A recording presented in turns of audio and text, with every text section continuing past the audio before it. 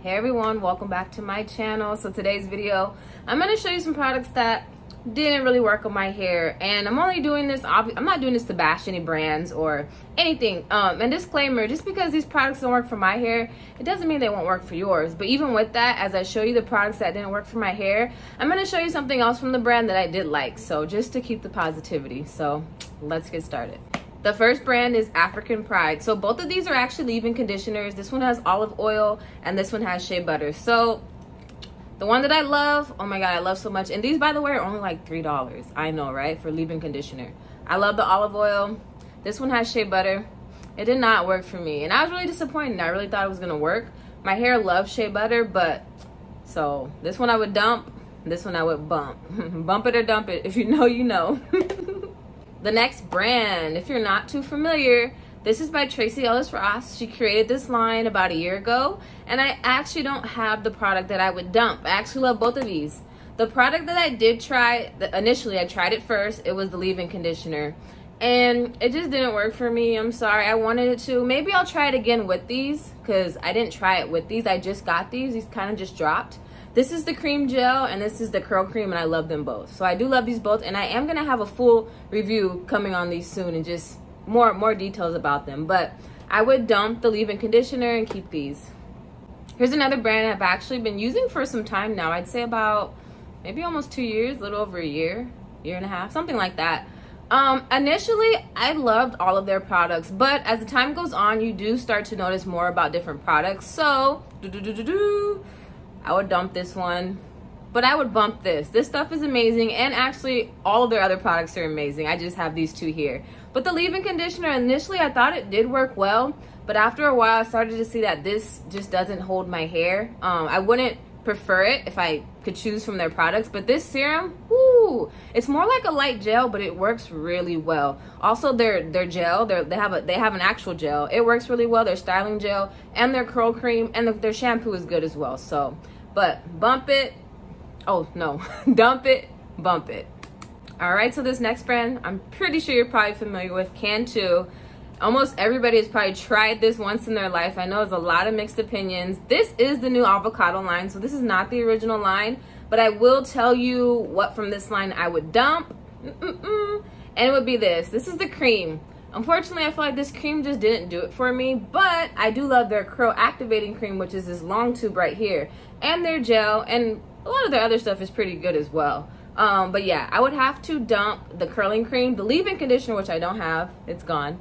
I'll do another video on empties so you guys can really see what I'm using all the way, but that's been gone. So dump it, the curl cream, bump these. Okay, so this next brand, a lot of controversy over this brand the last few years or year or so.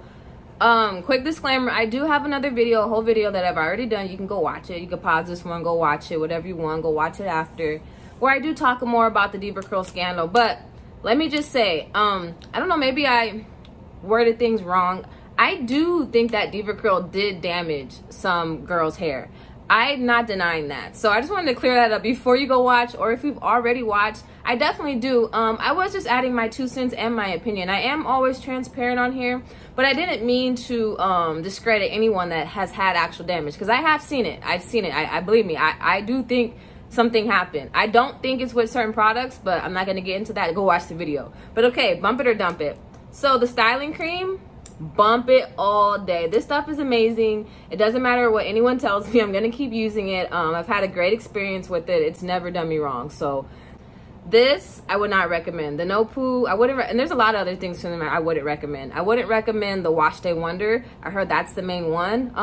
The list goes on. Go watch the other video, but the styling cream is the only product I currently use from Diva Curl that I feel good about using, and it actually does give amazing results. I used it for these results right here. So bump it, dump it. Okay, another brand I've actually used for a while, like Cantu. From day one I've used this brand. It's really cheap, affordable, you can find it everywhere. You just have to be sure that it's for your certain hair type. So this curl pudding, is it called curl pudding? Curl cream, it's a leave-in conditioner. I like to think of it as a curl pudding. It's really good for my hair, so I would bump this, and unfortunately I would dump these. These are leave-in conditioners too, but they just did not do it for my hair. One little more thing, this curl stretch cream from Garnier, I don't have it and I haven't used it in a while, but I should.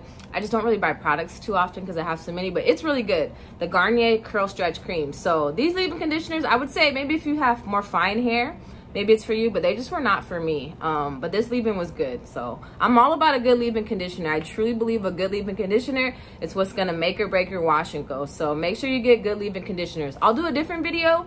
Will be a whole video on leave-in conditioners. If I don't have it in stock, I'll just have a picture of it. But I'll let you know all the good leave-in conditioners that I feel like are just on top, basically. Next brand, our beloved Bounce Curl. I'm sure so many have heard of this brand. It's huge. It's grown dramatically in these past years. And I love most of their products. Which one do you think I'm gonna dump? So I love the co-wash. That's this one here. I love this cream, the rose cream. I didn't love the leave-in conditioner. Now you guys, like I just said, I'm a real stippler when it comes to good leave-in conditioners. This just didn't do it for me. So, but I do love their other products. I love their gel. What else have I used from them? Their clarifying shampoo. I haven't tried their new products, like their new ones. I heard they had some like defining butter or some other stuff, but these I like, just not so much the leave-in conditioner. Next brand, Uncle Funky's Daughter. Now this curl stimulator, I'm sure you guys have already heard about it, so I don't even, you already know which one I'm gonna dump. I'm gonna dump this. This didn't have enough slip. This is a hydrating conditioner and just did not do it for me. This is something I would use to detangle my hair. I wouldn't leave this in or use it as a deep conditioner. I would just use it to detangle. Ugh. But it just didn't do it for me. Not enough slip. But this gel that they have, this curl stimulator, go get you some right now. Stop what you're doing. Go get you some right now. I told you. Curls, curls, curls. So this brand, I do love most of their products. They are a little pricey. I'd say some of them are worth it. This one, this bottle's not even open, but I have used this before. This is just the second bottle I had. This is their defining jelly.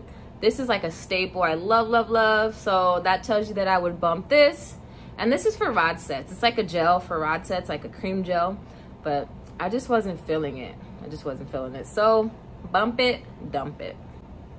The next brand is Oribe. So this is a luxury brand. This gel, I think, costs about $30. I think this stuff costs about $40.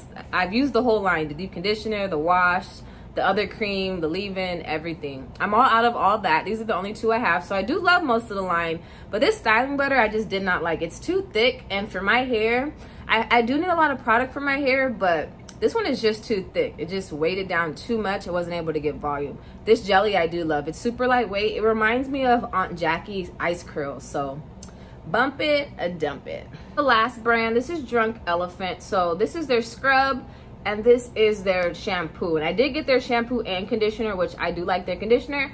And I like their shampoo. It was the scrub that didn't really do it for me. I didn't feel like it got my scalp clean. I have other scrubs that do a better job, so sorry, but we're gonna have to dump it. But I love this stuff.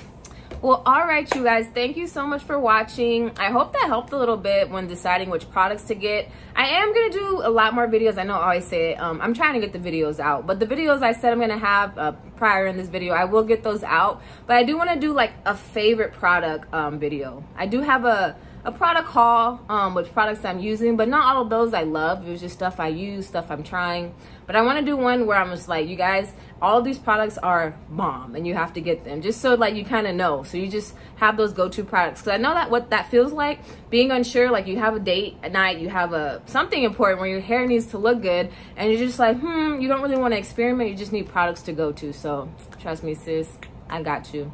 All right, y'all, until next time.